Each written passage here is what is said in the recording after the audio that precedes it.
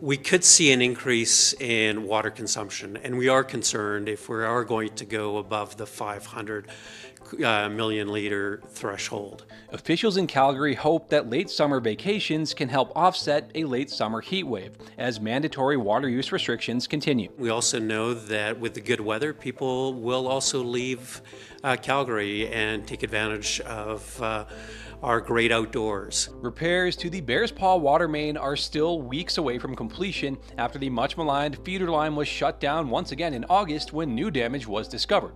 So now Calgarians are once again under stage 4 water restrictions, and while they've already been struggling to keep demand under the city's 485 megaliter a day target, a new challenge awaits. Days of 30-degree temperatures are forecast to end the first week of September, and as data shows, when heat spikes, so does demand. So in addition to counting on some Calgarians fleeing the city on vacation, officials are asking all who wish to water their gardens through this heat wave to do so without turning on their own taps. That's why we continue to provide better access to our non-potable filling stations so that people do have an option to water their lawns and plants and trees. Now that threshold that I mentioned isn't just a random number. Those repairs on the Bears Paw line are happening just downstream of the Bears Paw water treatment plant, meaning the Glenmore treatment plant here on the Elbow River is now providing the vast majority of Calgary's treated water.